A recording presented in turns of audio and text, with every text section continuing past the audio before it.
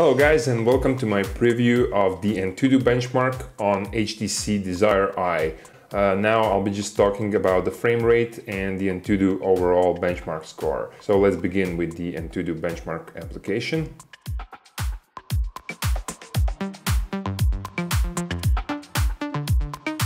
Regarding design, aesthetics and everything, I once again invite you to check my review on Gadget Compare.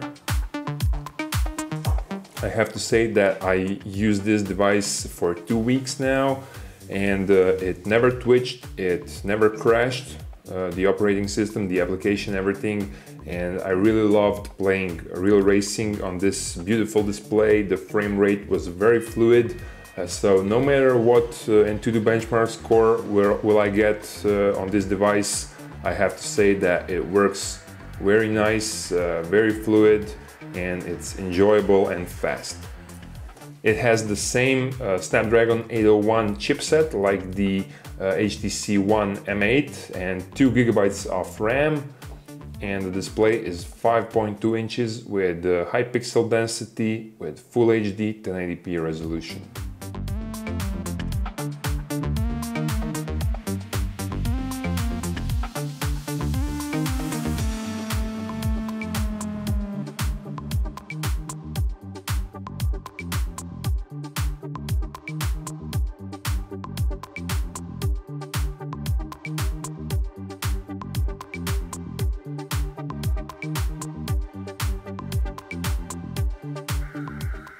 Okay, so let's see how many frames per second will we get.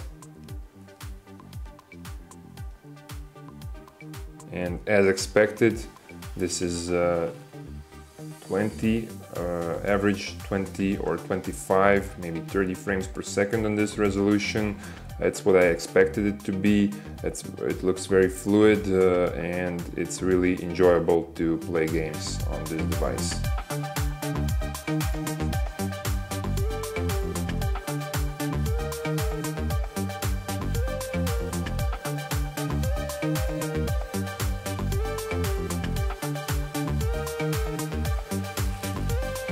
Now it came up to 40 frames per second, so it can be even better. Oh, I guess it just crashed in the end, and this is the first time that some application on this device crashed. It says it's not verified score. I think I'm gonna have to test it again.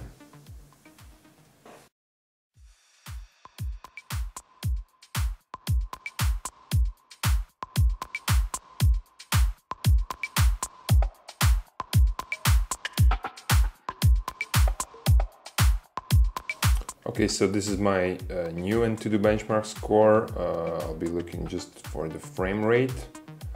As I said, it's 20 frames per second, but it can go up to 40-45 frames per second, and I find it very pleasurable and enjoyable to play advanced games like Real Racing 3 on this device.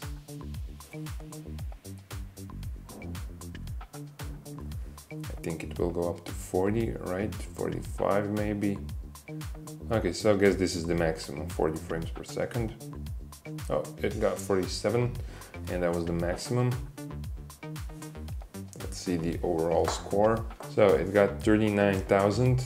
Now I know some devices that got 33,000 on my Antutu Benchmark, and they weren't that good and that fluid for usage.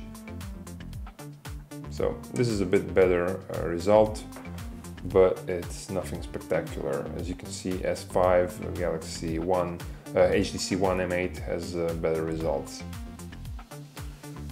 Okay, well, I'll just show you the device info.